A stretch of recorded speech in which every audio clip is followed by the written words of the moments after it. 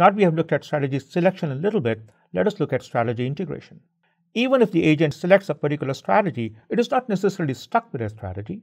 As the problem solving evolves, it may well decide to shift from one strategy to another strategy. As an example, consider that for a given problem, metacognition decides to select the strategy of case-based reasoning. Now, case-based reasoning spawns a number of subtasks: retrieval, adaptation, evaluation, and storage.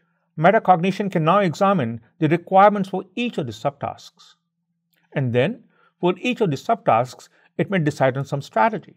For example, for the task of adaptation, metacognition may pick the method of case-based reasoning recursively, or it may pick the method of rules to adapt a case, or it may use models for the case adaptation. If metacognition picks the method of rule-based reasoning, then note the metacognition has shifted from the method of case-based reasoning overall to the method of rule-based reasoning for a subtask of case-based reasoning. We can also use a similar analysis at the next lower level. Suppose that metacognition decides to pick the method of rule-based reasoning for doing the case adaptation. Now the question becomes what rule to apply, rule 1, 2, or 3. We can imagine meta-rules that select which rule to apply under a given condition. We have come across the use of metacognition for strategy integration earlier. In this blocks microworld, we saw how mean-sense analysis can reach a cul-de-sac.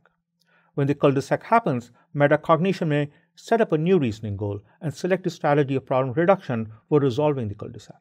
When problem reduction then sets up 4 independent goals, we may revert back to mean-sense analysis to achieve each goal independently.